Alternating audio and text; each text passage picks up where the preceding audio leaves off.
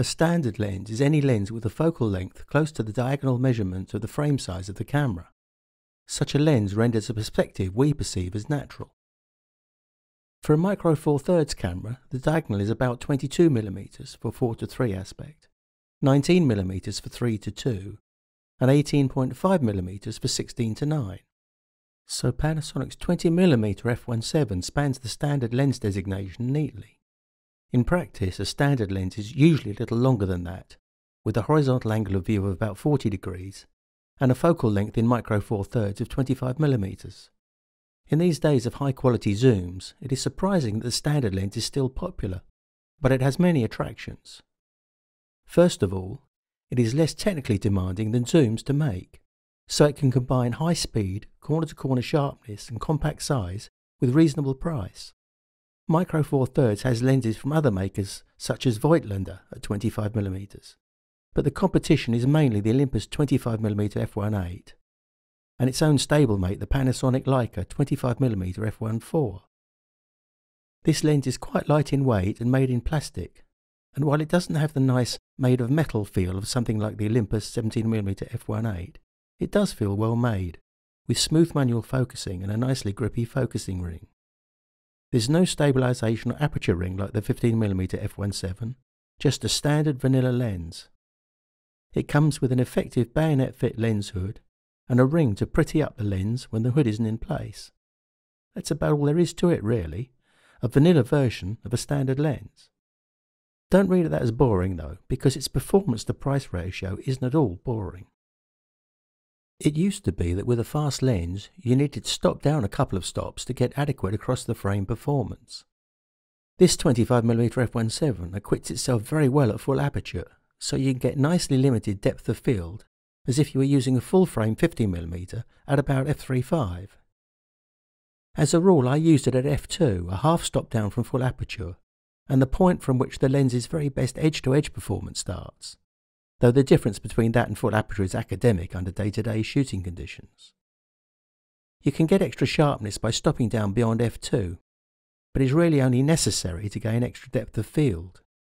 That f2 gives a fast shutter speed even with 200 ISO set under most circumstances, so that the fact that the lens isn't stabilised doesn't matter so much. Even on shots of buildings there didn't seem to be any noticeable distortion, and purple fringing isn't apparent. A light source shining directly or almost into the lens can cause some flare and loss of contrast, but the nicely deep lens hood helps out, and there's no problem with normal backlighting like this for example. Focusing speed is as fast as any micro four thirds lens, and beyond means of testing without instruments. Suffice to say that you point it and press the shutter and it will be in focus immediately. Usefully, it focuses more closely than most 25mm, as this shot of a bee in a flower shows, down to less than 30cm, or a foot in fact.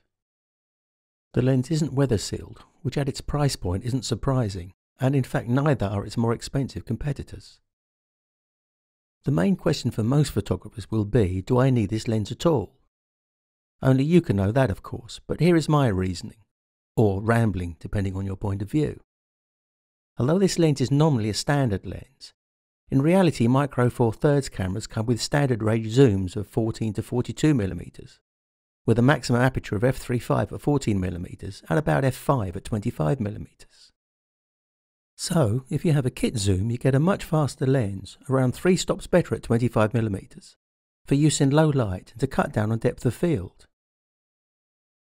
If you're photographing someone in a dimly lit bar, for example, you might be able to shoot at 125th of a second instead of a 15th, while rendering the background as an artistically satisfying smooth blur, rather than a confusing fuzziness. It's the difference between a professional looking and an everyday shot.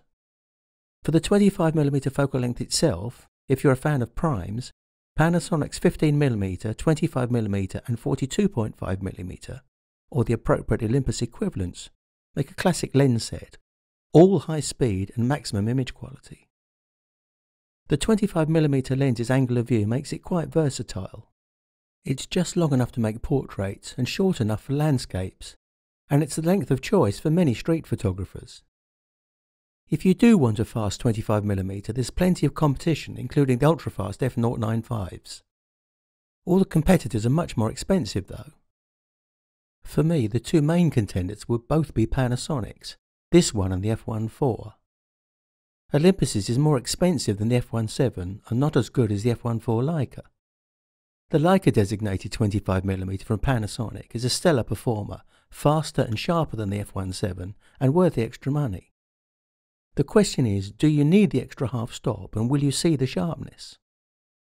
I would buy the f1.4 if I used 25mm as my everyday lens, rather than as a low light, shallow depth of field occasional alternative to a zoom.